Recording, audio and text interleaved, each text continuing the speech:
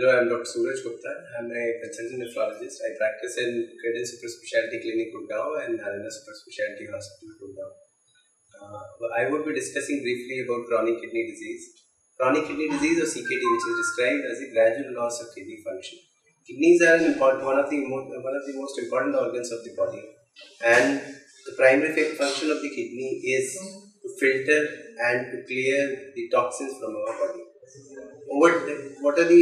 Over time conditions like diabetes, hypertension, polycystic kidney disease or autoimmune disorders can lead to dysfunction in our kidney and can reduce the ability or weaken the ability of our kidneys to filter or remove the toxins from our body. What are the most important causes of chronic kidney disease or CKD?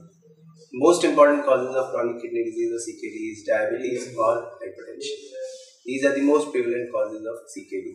Other causes or other people who are at risk are people who have a family history of chronic kidney disease or people who take a lot of painkillers or over-the-counter painkillers. Even something as insignificant like an ibuprofen tablet can cause chronic kidney disease if used very heavily and for a very long time.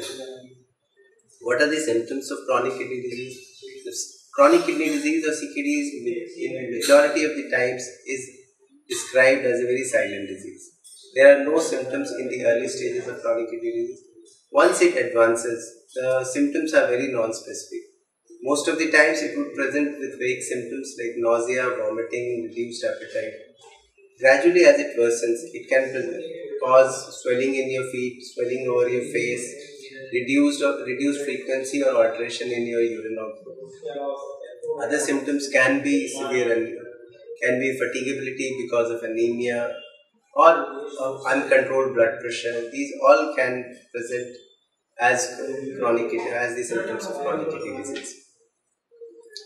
And in advanced cases of chronic kidney disease, they can very well present as shortness of breath, inability to lie down, difficulty in sleeping, severe itching in your body. All these are common symptoms of chronic.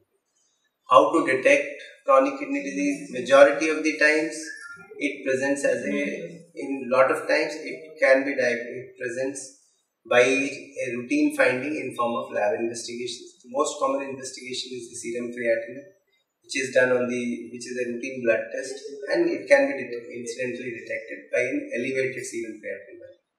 The other most important investigation is a very small investigation, a very small and very less costly investigation, which is urine routine. And any loss of protein in your urine can signify a chronic kidney disease or CKD. As we are coming in the era of rising prevalence of chronic diseases like diabetes and hypertension, so we would be seeing more and more of chronic kidney disease as well. So it is important to pick up this disease at an early stage, because once it reaches an advanced stage, it becomes irreversible and it becomes untreatable.